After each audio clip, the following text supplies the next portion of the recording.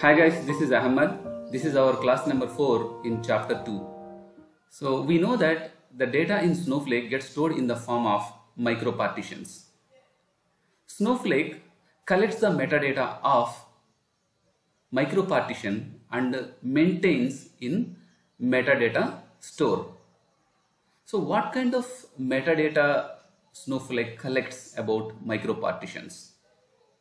So the data it collects, the metadata it collects about micropartitions is what is the minimum and maximum and distinct values and range of the values present of each row in a micropartition. So here the row in the micropartitions meaning logically it is our column. So the information about the metadata about the values in the column gets stored in metadata store. So this metadata, whatever the metadata Snowflake is collecting about the micropartition, it helps to read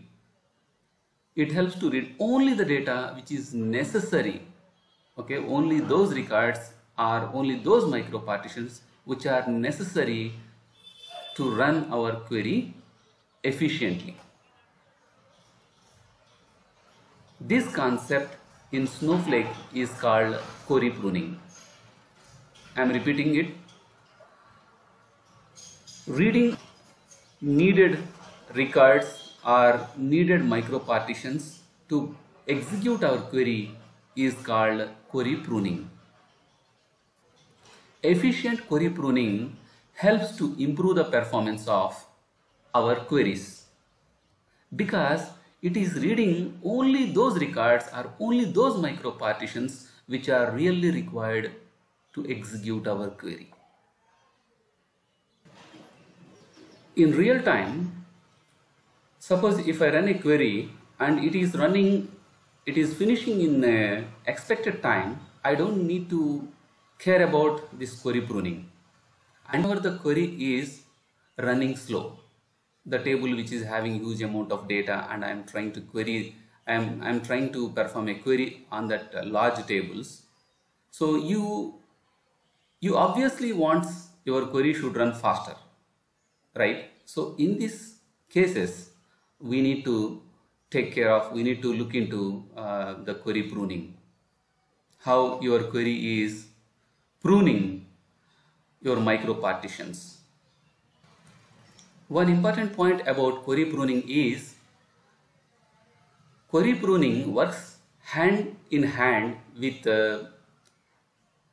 clustering, meaning to do efficient query pruning, we may need to sort our data in the micropartitions.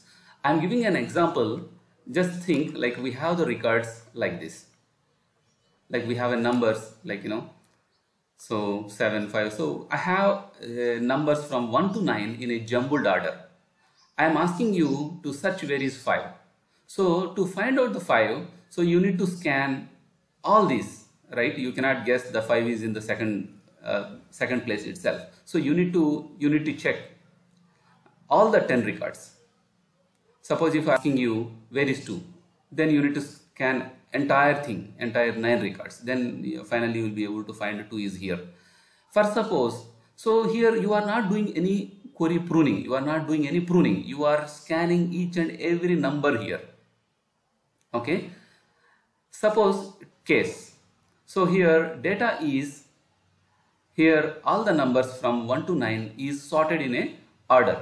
So if I am asking you where is 3, you just straight go here and you will find the number 3. So you meaning you are able to prune unnecessary reading of unnecessary reading of these numbers. You will be reading only the number 3 because you know the data is sorted. So you will focus only on third position directly. So that's why I am saying this query pruning works hand to hand with sorted data. So how do we find the efficiency of our pruning?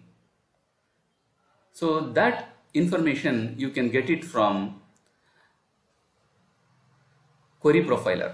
So I'm getting into the web interface to see, like, from where we can observe our query pruning efficiency.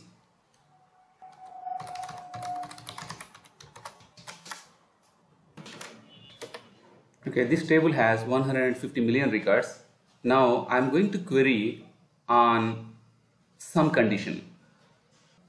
Let me write the condition here. I have taken this query, so I'm running this now. The query got completed. To find out like how is the query pruning for this particular statement, go to history and refresh it. This is the query which you ran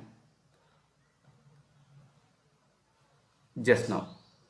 So click on this and go to the query profile, and here you will see total number of partitions scanned and total number of partitions exist in the table.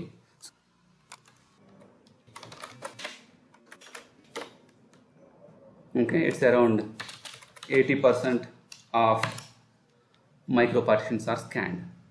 Actually, it is a poor query pruning, but we are okay, because until unless my query is running faster, okay, I don't need to care of this query pruning.